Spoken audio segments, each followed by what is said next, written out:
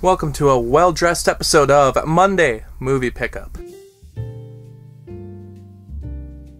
Alright, again, I'm just going to go through some other Disney Movie Club exclusives that I purchased. This is Apple Dumpling Gang, and like last time, I'm not really going to go through much with the cases and the inside disc art because they are just these normal blue discs on the inside. But yeah, and also these ones don't come with any special features. We kind of talked about this last time with the Disney Movie Club exclusives. Most of them did not come with special features, not much special to them. But I'm going to go through them nevertheless, just because this is the end of Disney Movie Club. It'll be, the last orders can be done in May, and I did one batch of these. I thought I would maybe be done for another month, but then I did order this second batch pretty quickly because they started to go out of print. That's still happening, and from checking, it doesn't look like anything's going back in stock anyway. By the way, the computer wore tennis shoes. I should be saying the title of these movies as I go through them. This is the other Kurt Russell Disney movie. This is The Strongest Man in the World. But yeah, it seems like they're not going to restock. I know there's been reports that some of these movies have been showing up at Walmart's, and I've seen them, but not these exclusives. I've seen the exclusive covers that were done for Snow White, Peter Pan, other movies like that, but I haven't actually seen any Disney movie exclusives, not these yellow labeled ones anyway, which is concerning because these are the ones that you pretty much couldn't get anywhere except Disney Movie Club. These are the ones that, but this is The Parent Trap, by the way. This is the original movie from the 70s, and I haven't seen this one actually in a long time. I know I watched it at one point when I was a kid. But anyway, it's more concerning that you can't find the yellow labeled ones because these are the ones that you can only get on Disney Movie Club, and if they were on eBay, they go for very high prices unnecessarily. And now they might be more necessary because if it's true that they're going out of stock on the website, that might mean that's it. You might not see these again. There's that Mill Creek deal. I know they recently did a deal, I believe, with Sony as well, to start releasing some Disney titles, but that doesn't necessarily mean we're going to see more obscure titles hit Blu-ray, and it doesn't even mean that these are going to hit Blu-ray again. It'd be cool if they did. It'd be even cooler if they came with special features. It'd be kind of annoying that we just bought all these from Disney Movie Club and they were to like re-release them with special features, but I highly doubt that's going to happen. Maybe some legacy special features that came with the DVDs, but a lot of the times these movies didn't even come with special features on the DVD. This is Freaky Friday. This is the original, and this is another one that I believe I've seen it. I believe this one actually had a sequel, and I know for a fact The Parent Trap had a second movie, a third movie, and a fourth movie. I believe they were all TV movies, so very popular in their time, even before the remakes came about.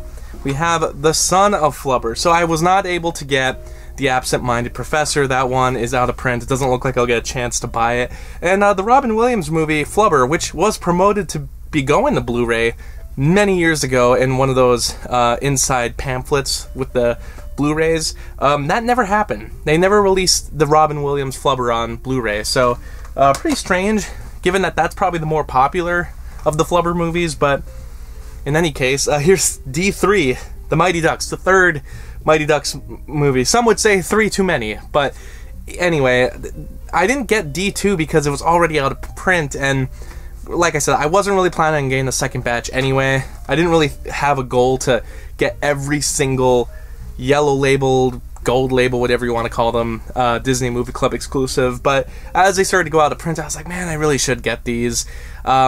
So now I've just missed D2. Maybe I'll have to buy it on eBay at some point, but unfortunately that means someone's going to charge a lot for it. But who knows, maybe we'll start to see some of these exclusives actually show up at a Walmart, or maybe they'll be re-released through Mill Creek, Sony, we'll see.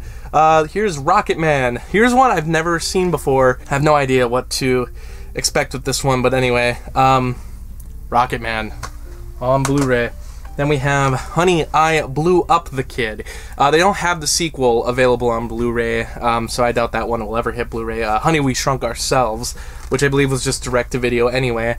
But yeah, I have seen the first one a few times. This one I've never seen, but that is a great title. Honey, I Blew Up the Kid. It's a great title. It's pretty awesome that they did that back in the day.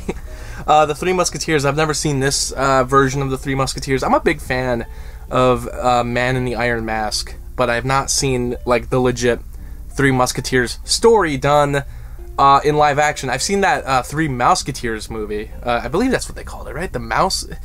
Was it Musketeer? It must have been called that. Donald, Mickey, Goofy. Man, I can't remember if that was called... Because now I'm thinking of the Musketeers from, like, the television program, but I'm pretty sure it was called the Three Musketeers. It might have been just the Three Musketeers, but yeah, it was just the Three Musketeers. I'm sure that was because they couldn't really say Musketeers, because there was already a Musketeers, and can't do both. That would be pretty confusing in the Disney organization. Here you have The Kid with Bruce Willis, and I remember seeing this movie. I don't know if I saw it in theaters or just the DVD, but I do somewhat remember this movie. I remember liking it as a kid. I just I've not seen it since I was a child, so that was one of those movies I remember they were promoting it at Blockbuster the time it was coming out on DVD, so that's the kind of memory I have of that film. And then we do have some Warner Archive titles. This is great. This is the return of the 4 for $49 sale, which they did for the 15th anniversary. We have Gaslight here, which most people probably know this movie nowadays due to the term gaslight being thrown around a lot, and it comes from this movie. This is, I believe, what it was based on. I don't think the term really existed in the way that it's used nowadays until this movie came out. So I'm excited to finally give this a watch, because for some reason I've just never seen the movie, actually. Then we have Abe Lincoln in Illinois. This is just another Lincoln movie. I've had a fascination with Abraham Lincoln as of recently. I'm actually playing a D&D character at the moment who just is Abraham Lincoln, so maybe that's why. I've been watching that Manhunt television show as well about the hunt for John Wilkes Booth, and it's been okay so far. Maybe it's a bit too long. I don't know if it needed to be as many episodes as it is already, because it already feels like it's dragging things on a bit, but overall it is kind of nice to watch, because I wasn't aware of just how much of a struggle it was to find John Wilkes Booth after the murder. I always thought in my head it was just like a few days, if that even. And I mean, I remember going to the theater where Abraham Lincoln was assassinated when I was a kid, and I remember the whole story was told very well by this historian there, and I got excited because National Treasure 2 came out around that same time, and I remember seeing it in theaters after being to the theater, and that movie pretty much replicated exactly the way that that historian described it. And I've never seen it done the exact same way that that historian described it, except in the National Treasure 2 movie. So I almost wonder, like, did they talk to that historian at that theater when they were making the movie? Because he was knowledgeable, and that was the... I mean, like I said, I've read up on it since, and that guy had it the most accurate, and National Treasure 2 seems to have the incidents played out correctly. You know, there's that conspiracy going on in the background, but that has nothing to do with it. But even Manhunt doesn't play the scenes exactly the way that that guy described it when we went to the theater. So, yeah, I remember everything that that guy told us about how the assassination went down. I just don't remember how many days it took for John Wilkes Booth to actually be caught. Alright, moving on. We have Dr. X, which is a pre-code horror film, one that I've been interested in watching for quite a while. There's quite a few special features on here, including a black and white version of the movie, which I think is great. So you get 2 versions of the movie out of this Blu-ray disc. Moving on to Passage to Marseille, and this is the movie that kind of was a follow-up to Casablanca. A lot of the same people involved. It's not a sequel, but Humphrey Bogart, you got the same director, just a lot of the same people were involved in this movie and Casablanca, so people consider it a spiritual successor to Casablanca, and that's primarily the reason why I wanted to buy it. I just, you know, I saw Casablanca in a theater pretty recently, so wanted to see the follow-up finally. The so-called follow-up, anyway. Here is another Marx Brothers movie that's finally made it to Blu-ray, A Day at the Races. I have a couple of the other Marx Brothers movies. A Night at the Opera is another one that's owned by Warner. There's a couple other Warner-owned titles that need to hit Blu-ray. I believe the Universal titles have all hit Blu-ray, at least. I'm sure as I say that, like, when I say, oh, the popular stuff's released, I'm sure people are like, well, no, they don't have this one yet. It's probably a Warner-owned title, and hopefully that means that they're working on it, because this is a brand new release. Moving on to the giant behemoth, I've had large monsters on the mind with Godzilla, you know, that new Godzilla X-Kong movie, but I guess the X is silent. The New Empire. I've been watching some other Godzilla movies, King Kong movies, and then I've also been searching for some of these other more obscure monster movies. Giant Behemoth was a film that was released by Warner Brothers, and you know, I was actually thinking while watching Godzilla X Kong, or Godzilla Kong, I don't know what you want me to call it, the new Empire.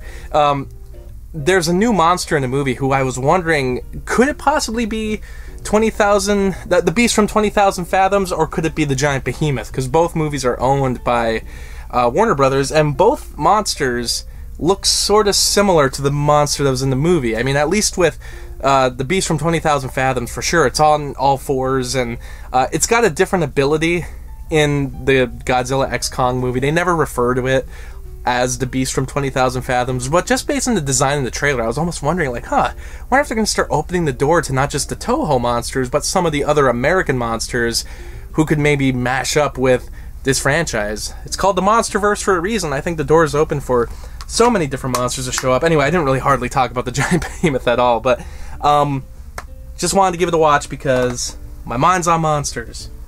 And last but not least, we have both The Mystery of the Wax Museum and House of Wax, which is the remake with Vincent Price. As you all know, I'm a big Vincent Price fan.